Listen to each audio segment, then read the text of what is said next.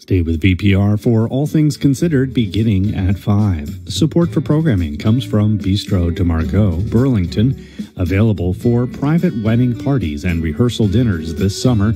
Reservation information at bistrodemargot.com. And SunCommon, helping build Vermont's clean energy future with solar for homes and businesses and Tesla Powerwall backup batteries. SunCommon.com.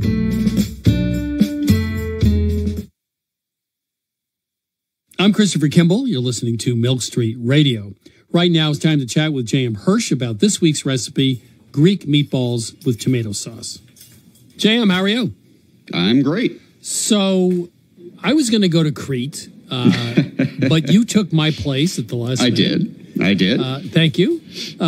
But you had some great food, and you came across Greek meatballs with tomato sauce, sort of a meze dish, I guess, which I did not think was going to be one of the stars of the trip. Turned out to be exactly that. So what are they and where did you have them? Yeah, it was an unexpected find. I did not actually go looking for food. I went looking for wine, frankly. I met a lovely couple, Alexander Manusakis and her husband, Afshin Molavi, and they run a family-owned winery. It's a very small operation, and they do terrific wines, actually some of the best wines I had on the island. They just invited me over for lunch, and they just started rolling out all this amazing food. And I got to say, as well as I do from your travels, that the magic is in the moment. The food, of course, has to be good, and it was. But it's in the magic of meeting people, becoming friends, drinking wine, sharing food, sharing stories. And that's exactly what this afternoon was. It was really just a wonderful time. We started off with this Cretan salad that's kind of their version of almost an Italian panzanella, like a bread salad. And then we moved on to these gigante beans cooked in a tomato sauce. It was phenomenal. Then we moved on from there to a beef stew with tomato and orzo. It was lovely. But, as you say, the star wore these meatballs. They're kind of oblong-shaped meatballs called soutsoukakya. What I loved about them is they had a lovely, kind of browned crust on the outside because they are browned in a skillet before they're simmered in a tomato sauce.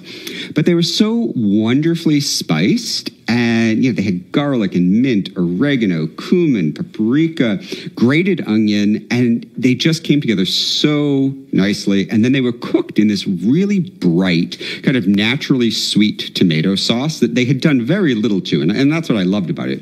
They let the tomatoes kind of speak for themselves and act as an accent to these well-spiced meatballs. It was just a wonderful combination. Well, as you travel around the world, you can eat chicken soup almost everywhere and some form of meatballs. And the way they spice and prepare them tell you so much about where you are in the world. Right, exactly. It's so interesting that there are these common recipes, but they're actually very different. Right. Well, everybody kind of puts their own inflection on it. And in this case, the tradition is a combination of both beef and lamb. And the combination of, that kind of lamb has more of a presence and a richness to it. And it really worked so well with the oregano and the cumin and the paprika. And it was very different. We're used to kind of the red sauce, American, Italian meatballs. And this was such a very different presence on the plate. It was really nice. A simple recipe, but probably one of the best you had on Crete. Greek meatballs with tomato sauce. Good as a meze, good as a main course. Thank you, Jam. Thank you. You can find this recipe for Greek meatballs with tomato sauce at 177milkstreet.com. This is Milk Street Radio. Now it's time for some culinary wisdom from one of our listeners. Hi, Milk Street. My name is Stacy. My tip is for anyone who makes lots of drop cookies.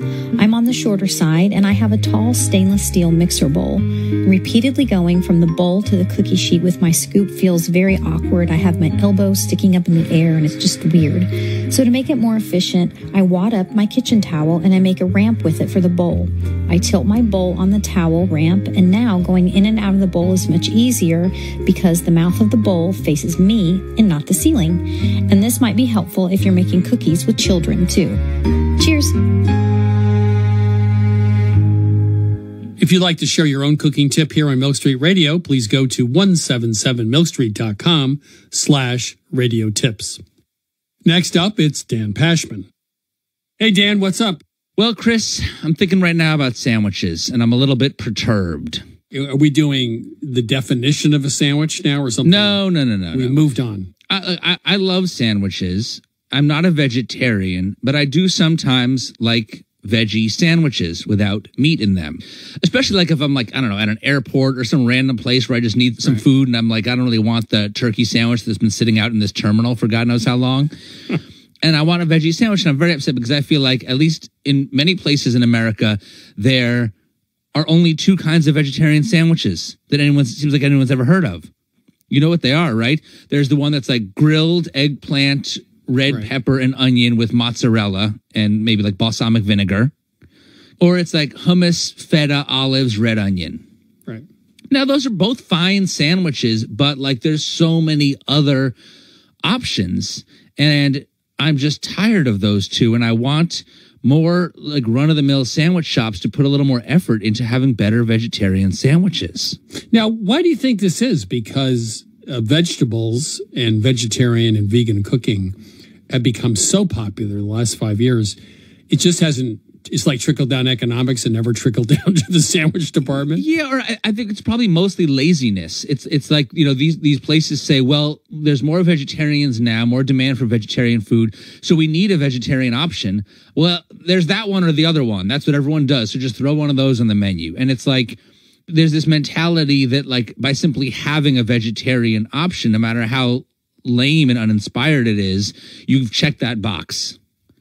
And yet, from a business perspective and a culinary perspective, I think that those places are missing an opportunity to be known for great vegetarian sandwiches. Okay, so Milk Street's now hiring you to be the vegetarian sandwich consultant. Oh, this is the role I was born to play. All right, first thing, one thing that should be in more sandwiches, broccoli. All right. I didn't believe it till I saw it at the No. 7 sub shop in New York City that it would even work. I thought, how do they even keep it in the sandwich? But if you get a nice big sub roll, not sliced bread, but a sub roll, it will stay in there. It'll stay in there because you don't eat it. No, I love broccoli. I think it's one of the best vegetables. I love broccoli. I eat it like 3 times a week. But okay, what else do you put with it? At the No. 7 sub shop, they do it with pickled lychee and like ricotta salata. It's very nice. I did my own version at home recently. I had some leftover charred broccoli from the night before with a nice, nice crisp charred edges. And I happened to have a leftover half a loaf of a semolina bread from an Italian bakery. Yeah. I have this sheep and goat milk cheese spread in a jar. And then I also had some feta cheese. And then I really got a little fancy, which is not like me, especially at lunch during the week. I toasted some pine nuts. And let me tell you something, Chris. This sandwich is crunchy. It's salty, it's creamy, it's tangy. It has every flavor and texture you could ever want in a sandwich, and it's 100% vegetarian. Here's Dan Pashman, who argues about whether hot dogs is a sandwich. Right. And now he's toasting pine nuts for his lunch with his semolina bread. Dan, what's going on? Look, the mood comes over me from time to time. I'm not a person who puts a ton of effort into most of my meals. I mean, I care a lot, but I also am always, ideally trying to find maximum deliciousness without spending hours and hours on it. Can I tell you another broccoli one that I do sometimes? Yeah. So I'll take a flour tortilla, a little shredded mozzarella, throw it in the microwave so the tortilla is soft and doughy and chewy and the cheese melts. And then again, leftover roast broccoli and spicy chili crisp. Now you got me. I love, chili crisp is having its day. That's right. So, so one last question. Do you have a non-broccoli vegetarian sandwich? No.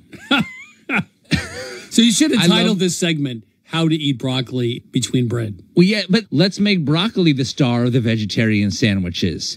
Enough of these mediocre grilled vegetables. You put grilled red pepper in a sandwich, you taste nothing but red pepper. Right. And the hummus and feta, it's fine. I like hummus, but that's not a lunch. That's a snack. Okay. You fill this sandwich with broccoli and some kind of cheese on a big hearty sub roll. Like that's something that I can stick my teeth into and I can get behind. Next time I'm at an airport, I want a broccoli sandwich. I think you're right, but you've forgotten the key ingredient. What? Prosciutto. Oh, that would be very good. Dan Pashman, if you're going to have a vegetarian sandwich, consider the broccoli. Thank you. Thanks, Chris.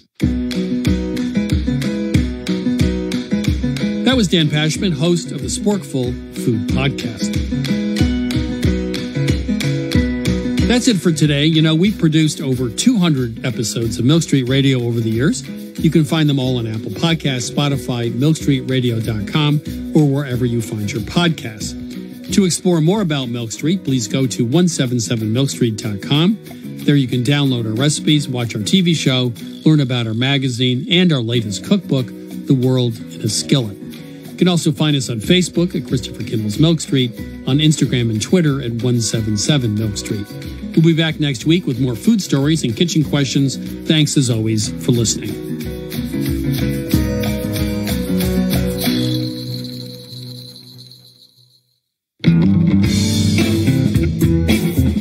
Christopher Kimball's Milk Street Radio is produced by Milk Street in association with GBH. Co-founder Melissa Baldino. Executive producer Annie Sensabaugh.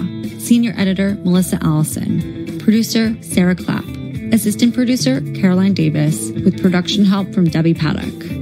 Additional editing by Sydney Lewis. Audio mixing by Jay Allison and Atlantic Public Media in Woods Hole, Massachusetts. Theme music by Chubop Crew. Additional music by George Brindle Egloff. Christopher Kimball's Milk Street Radio is distributed by PRX.